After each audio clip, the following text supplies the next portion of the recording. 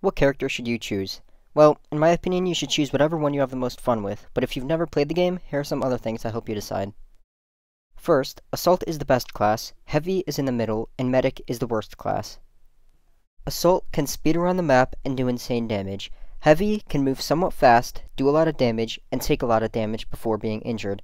And Medic can do decent damage, move somewhat fast, and keep themselves alive pretty well. Yeah, short video, I know, but there's not much else I can say. And that's about it, so good luck guys, see ya.